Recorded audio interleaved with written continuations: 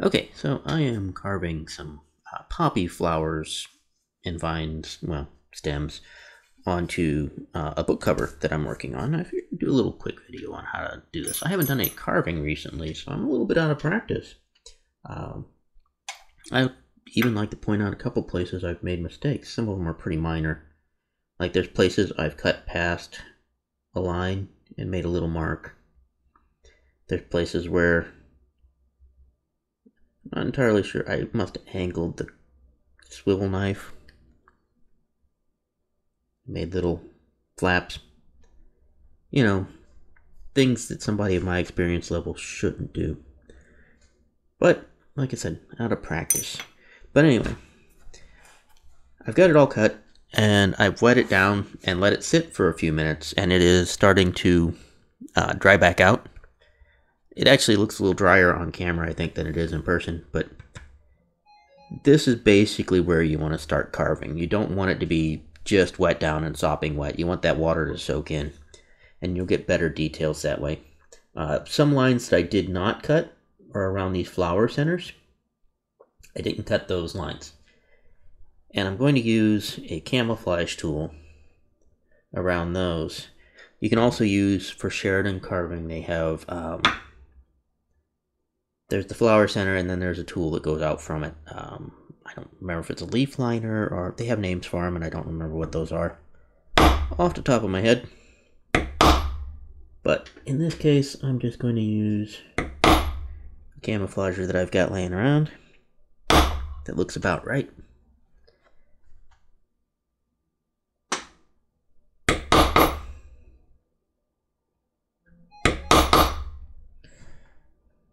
And I'm tilting the camouflager side to side to do some partial impressions and work my way around sometimes to get it to fit in. Part of why I'm doing this is poppies have a sort of wrinkled looking texture to them. We'll extend that out later. And I'm going to use lined pear shaders as well for the same reason. If I can get the camera to quite focus on that. But yeah, there's going to be lines running long ways down the pear shaders. You can also get them where they run across. And I've got two different size ones that I'm using for this. Not sure if these are still available or not. 215 and a 20, what is that, 209? 203? The stamp is very small. I thought 203 was a beveler. But anyway. And I'm going to kind of do a Sheridan style of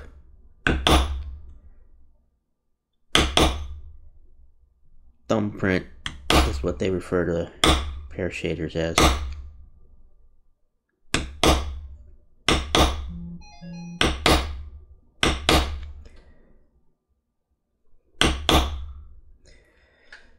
And all these little, out near the end of the flower petals, I'm going to hit with the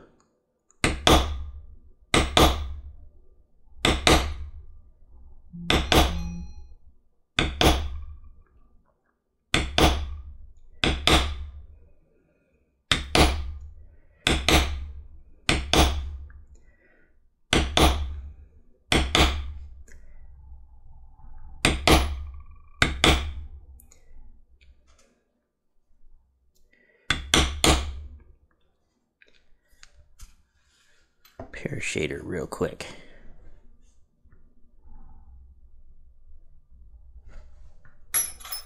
I'm going to use the larger pear shader to work some of those in.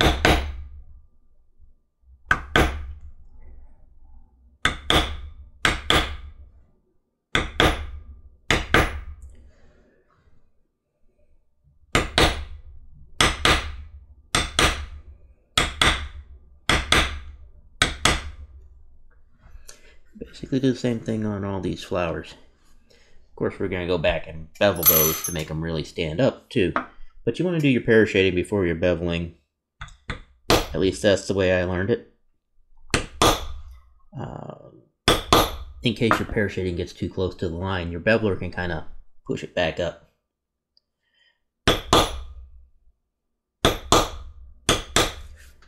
And as always, when carving flowers, remember your focal point is usually right down here where the bottom of the seeds are. And most of your stuff needs to kind of work its way towards that.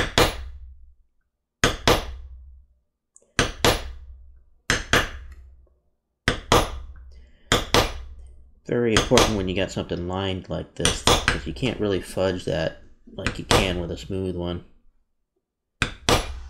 by just curving it at the end. You got to kind of point stuff the way you want it to be. This is also kind of my reasoning for doing that camouflaging first, or the flower center in the center of it first, is that I can kind of blend in better with the pear shader.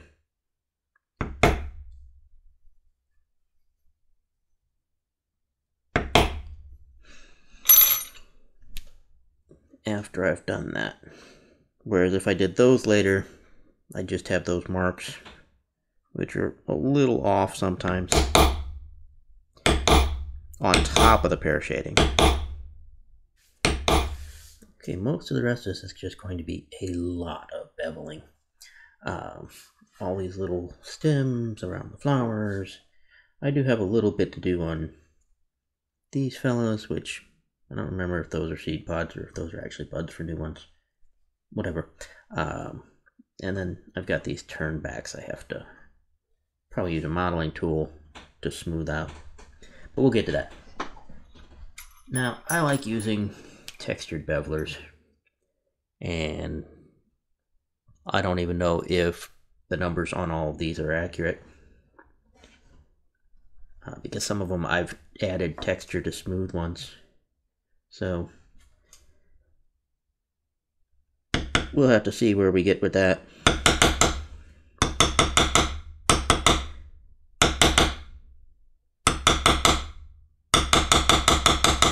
Like this one, this is a 203, so yeah, I was right, 203 is a beveler. That pear shader was either a 208 or a 209, I couldn't tell what the stamp said on it. But I'm pretty sure a 203 is supposed to be a smooth beveler.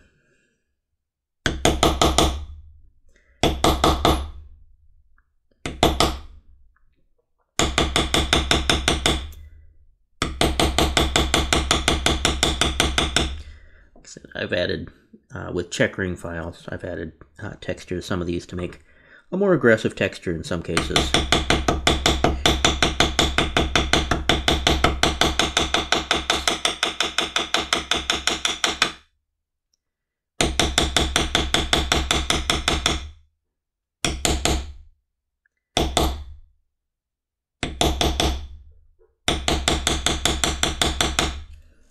And then I always have these figure carving tools. They're, I call them figure carving bevelers. They're a pointed beveler for getting into these corners. I think that's very important for the depth of your carving, to get up in those corners real good with your beveling. That's the type of thing that catches your eye, even though you don't realize it. Your brain sees that and says, oh, those are actually the same layer.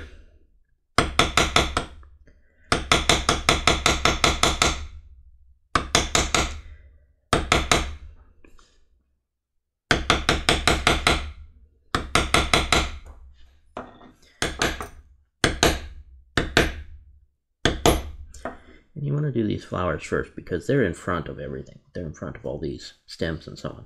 And you always want to do foremost first on any of your tooling, beveling, whatever. You want to work from the foreground to the background.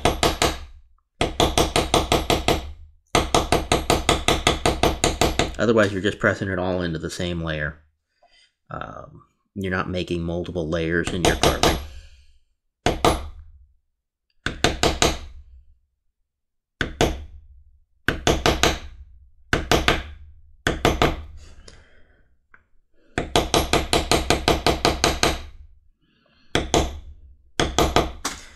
I know it's very tempting to start one place and then just work all these vines until you get to another flower and then work that flower.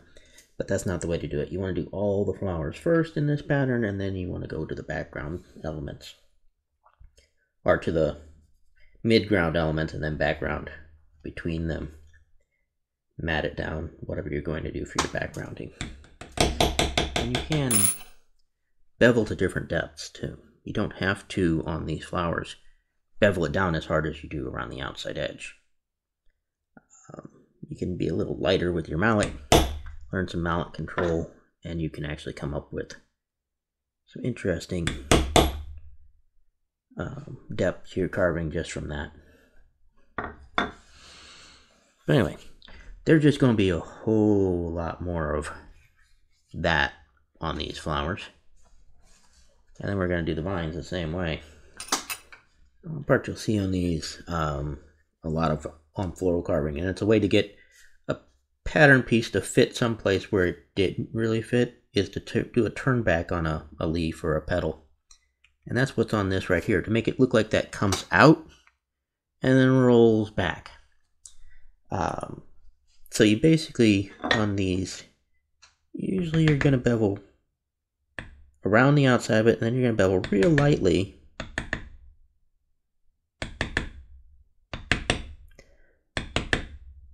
around this area that's turned down.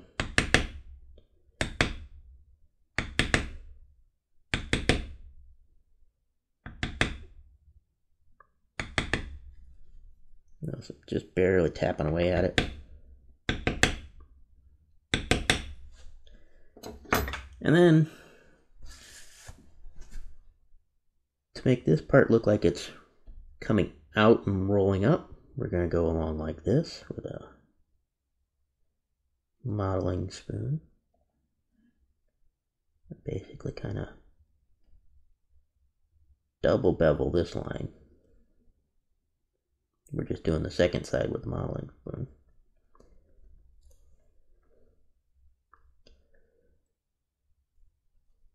And then we're going to double bevel this line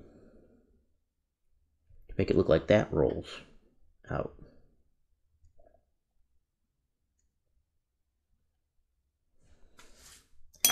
Make sure we don't lose our depth on this side, because that petal does stick out quite far.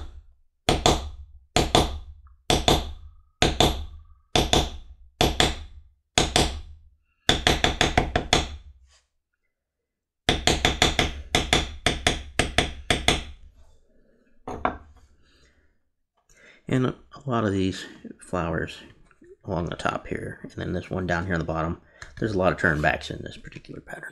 So, gotta watch out for those. Okay, now then, leather's getting pretty dry, but I'm working on smaller areas, so it should work just fine still. This is all still the first time I've wet it down. So I haven't gone and re-wet it again yet. But anyway, let's work on some of these vines.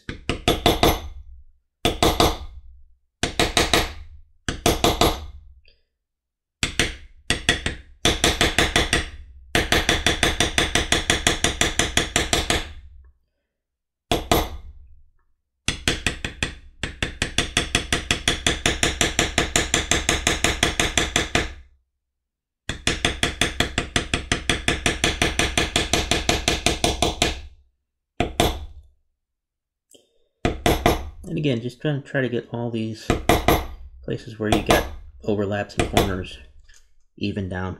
I'm mostly going around the outside edges of everything.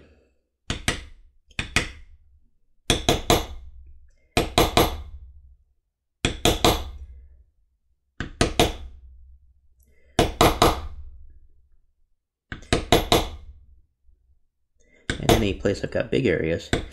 But I'm going to count on really finishing this up with my backgrounding tool. When I go around and do that, you can see what I did over here. Because some of this is really tight areas. And I do have a smaller beveler.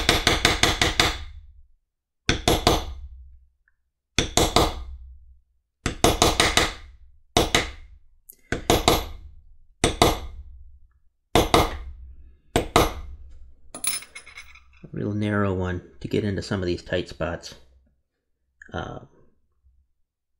But you gotta be still very careful not to squish stuff you don't want to squish, even with those. So for the most part, like I said, I'm just kind of getting the majority of it with these, but these are really narrow vines. And I don't want to smash them down. So I'm probably going to just do most of it with a modeling spoon. And like I said, rely on my backgrounder.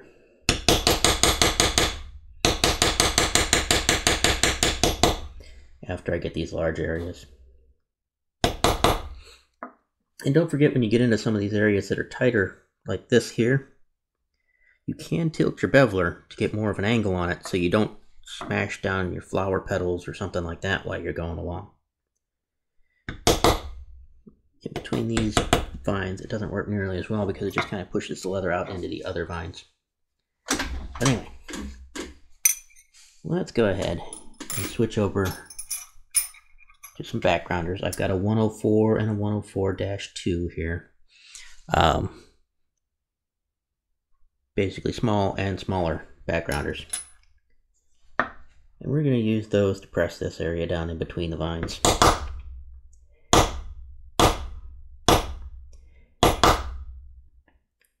And backgrounders tend to work best when the leather is like this, when it's almost completely dry again, but it's still got enough moisture into it to really take an impression.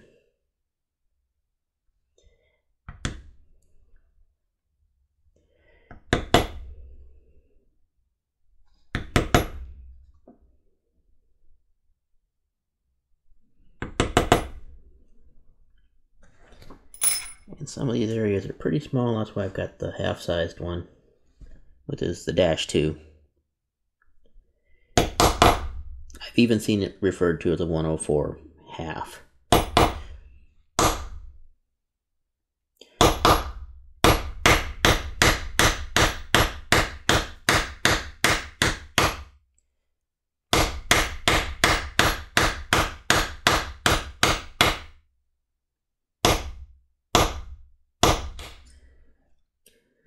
And these areas that open to the outside, I'm just going to go ahead and background up those a ways.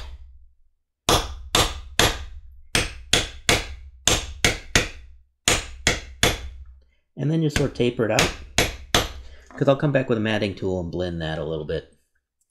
But for now, that should cover it. Do the same thing on this one. Okay, now all these places I got vines crossing over vines, I need to go back and kind of taper them into each other to make one vine stand out above the others.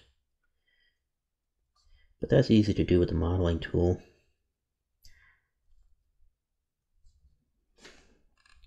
At least on these small of areas.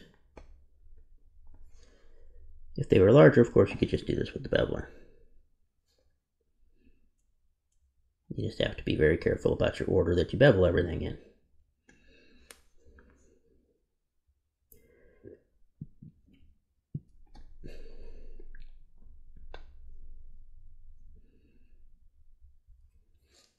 And then we can go back and we can use the edge of the modeling spoon, kind of like a pencil. We can draw in some texture on these vines if we want.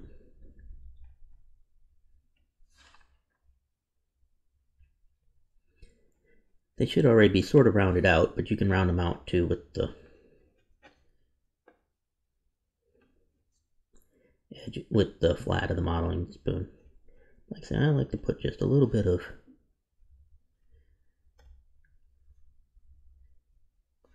wild looking lines on it to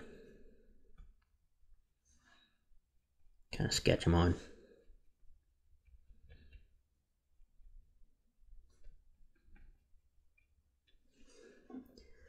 Just to add some interest to the whole thing.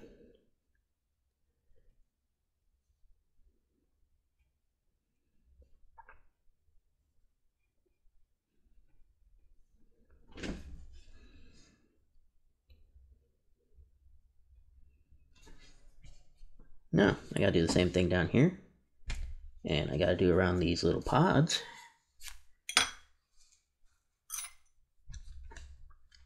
And then we'll go on to matting the outside. Alright, now then, these little, I don't know if they're buds or seed pods or what. I saw something similar on some pictures of some poppies. Decided to include it in to fill in some dead spaces that I had.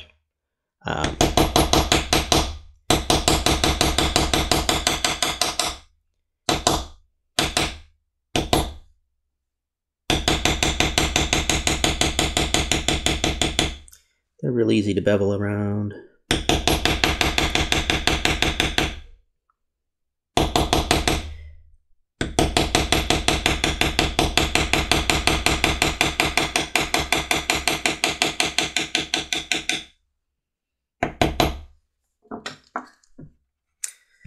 But they're supposed to be round, and they're supposed to be kind of separated from their stem a little bit, so I'm going to sort of just take a modeling tool, round them out, just like I would an acorn or something, and sort of add a little boop right in there.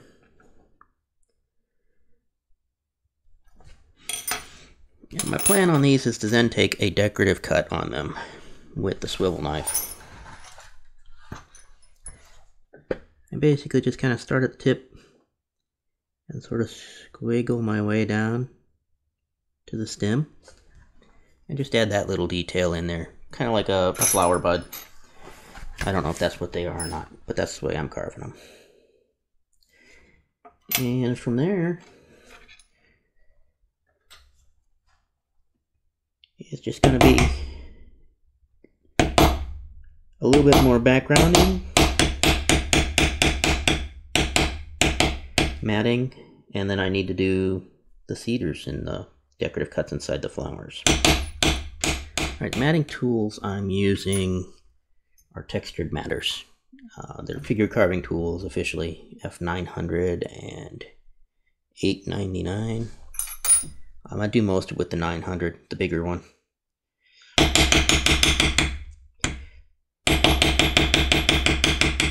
And matting just spreads out that beveling further.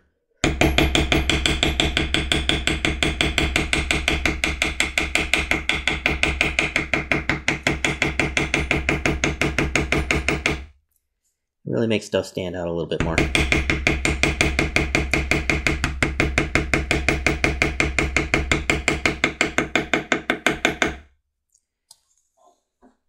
And I'm going to do it in the center too.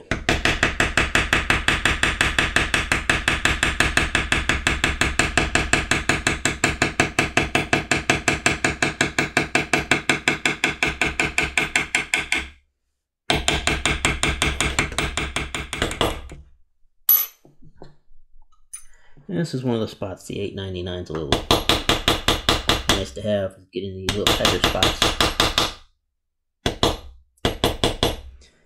Okay, last couple things to do on this. I did one flower already. I have a cedar here, and it is a long, thin, I don't remember what these are specifically called. It's got a point on each side instead of just being round. This is a S628. It's a very tiny one. Not sure I can even get the camera to decide to focus on it. But I'm going to use it kind of angled to the side. And it should make sharp, sort of looking seeds.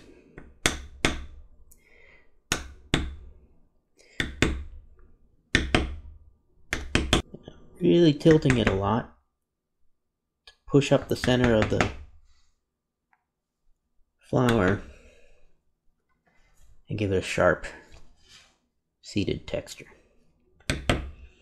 Give it that kind of cone of seeds that's in the center of a poppy.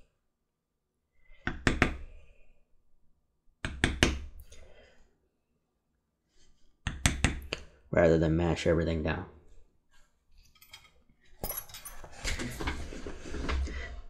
And on these sideways ones, we're going to kind of do the same thing. We're going to push in from the outside.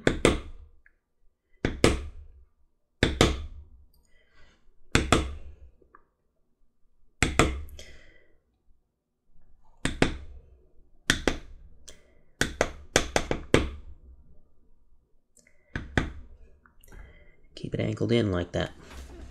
And in this case, the decorative cuts are really going to look like the stamens in the flowers.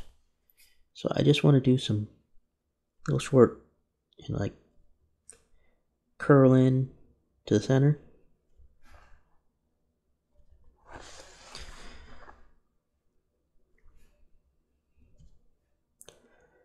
And when I go and antique this, those will be nice dark lines that'll show up. Basically, I'm starting with the blade kind of sideways and letting it and curving it in real quick to angle in towards where I want to go to. You can do it slower, but I get the best results when I do a nice quick little flip with it.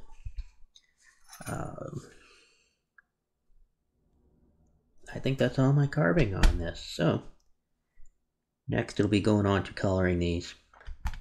Okay, now for a little bit of coloring on this. I'm going to do, of course, red for the poppies, green for all the leaves and such.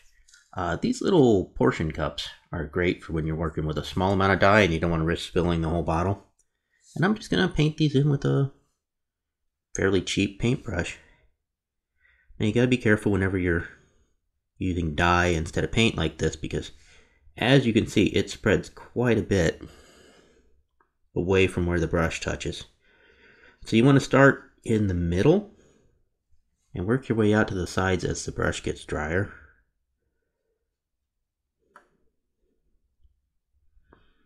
So that you don't spread outside the area that you want to cover.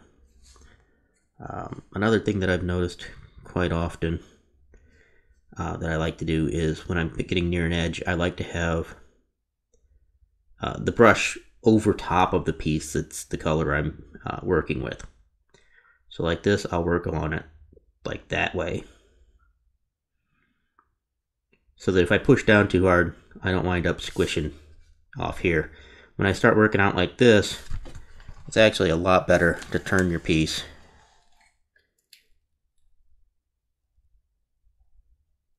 So you don't risk making a mistake. And I'll probably go over a couple coats like this, just sort of painting away.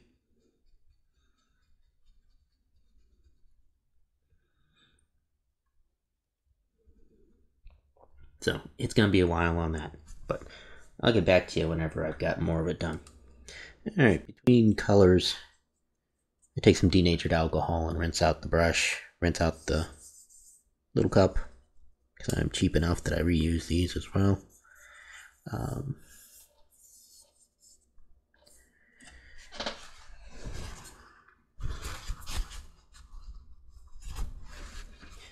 Now the flower centers here, the seeded part, I'm going to use not a black dye on those. I don't think they really need to be entirely black, though they look kind of black in real life. I'm going to use a cordovan dye. And basically, since it's so much darker than the red, I did not bother trying to go around it with the red, because we'll just let this sort of fill in.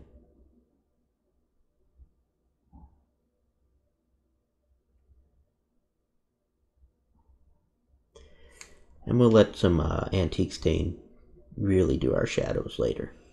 And cordovan's such a dark brownish red color that it looks black, unless you put it right next to something that actually is black. So it should work really well for these centers and look more natural than just a black dye would. Now on these vines and flower buds, I'm going to have to just be very careful, because these are very thin.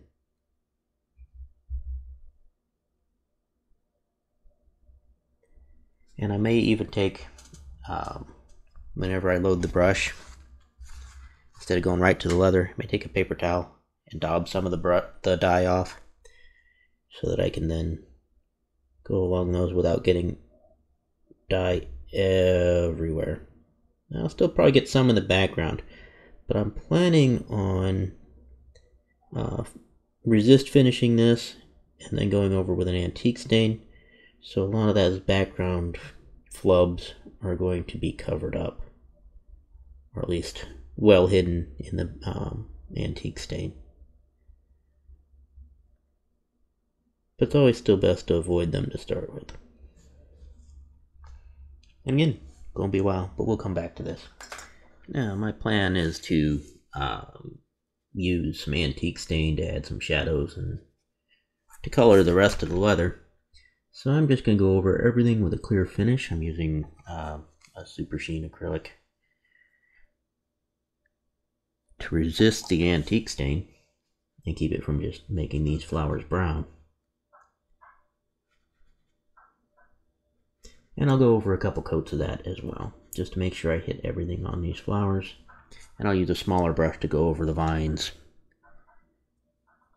Doesn't look like much. Just cover it all up and then let it dry entirely and cure entirely, which doesn't mean dry to the touch. It means let it sit overnight, or at least 8 or 10 hours during the day before you come back and do your antique stain. So I'm going to work on this and let it sit, and because of the power of video editing, you guys are going to get to see the antiquing right away. Okay, it is the next day for me. This is dried entirely, and I can't stress that enough, because if you don't let it dry overnight, basically give that acrylic a chance to really cure, your antique stain is going to stick in weird ways to the acrylic. Just little patches, some of it will stay, and other places it won't. And it really makes a mess of your project, so I know the patience for that is tricky sometimes, but it's very important to let it dry all the way. So I'm going to be using a black antique stain on this, because black was the color requested. And as always with antique stain, it's going to look like I'm making an absolute mess out of this project. But we've got that resist on there, so let's see what it does. And we're going to go over several times.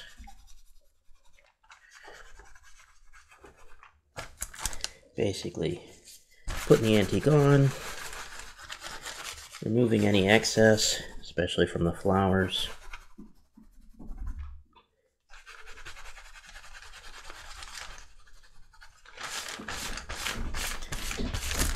But you don't get much of a black out of this in just one coat. You get more of this dark brown.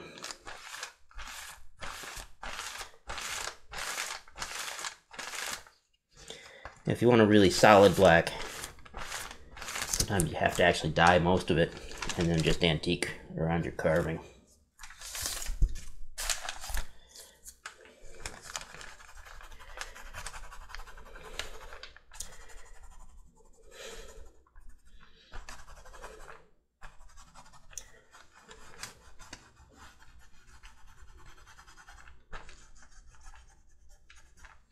But keeping a damp paper towel around, or actually in this case it's probably going to be a bunch of them, you can clean off a lot of the antique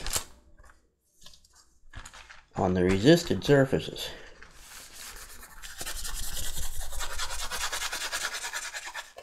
I just kind of buff everything with a dry paper towel.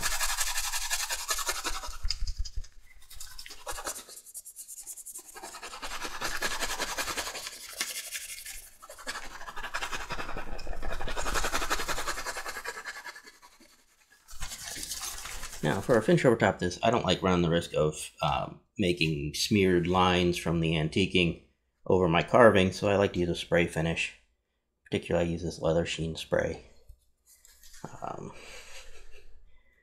It's quick and easy.